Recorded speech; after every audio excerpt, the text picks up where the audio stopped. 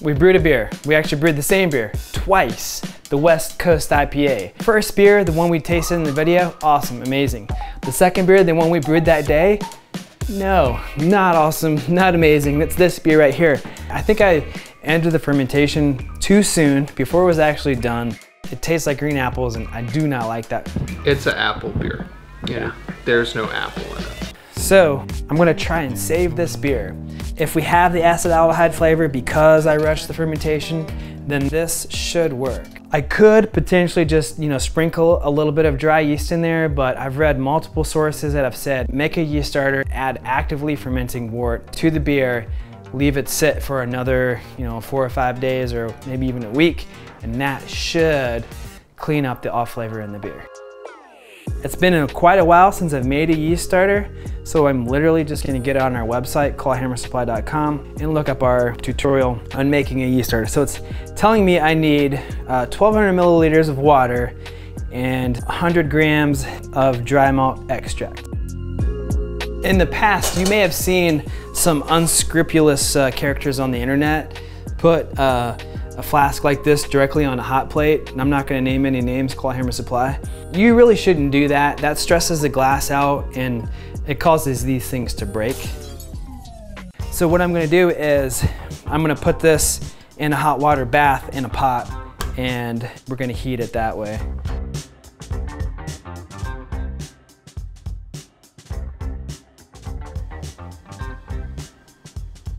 I want the DME to more or less be completely dissolved before I put it back on the heat.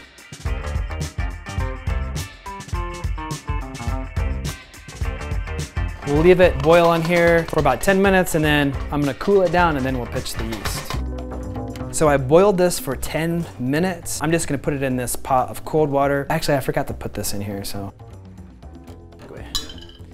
So I'm gonna use our 120 volt controller to try to get a read on what kind of temperature we have in there. We've already boiled this dry malt extract and sanitized it. So at this point, we don't want to be putting unsanitized stuff in there because we don't want this yeast starter to get contaminated.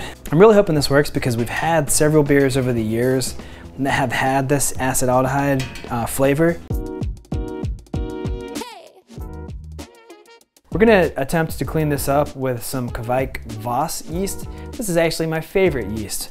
It has a bit of like a citrus profile, but I like it. And it's so versatile. You can ferment this stuff at like crazy high temperatures, and the higher the temp, the faster it ferments. This stuff is like a super yeast. I'm gonna go ahead and call this done. And again, I'm just gonna reiterate, my inclination is actually just to sprinkle some of this directly into the keg and leave it sit and do its thing. But I've read multiple sources that say when you're trying to clean up a flavor, an off flavor such as acetaldehyde, you want to make a yeast starter and you want to pitch actively fermenting wort at high Krausen into this. And then I'm going to put it on the stir plate.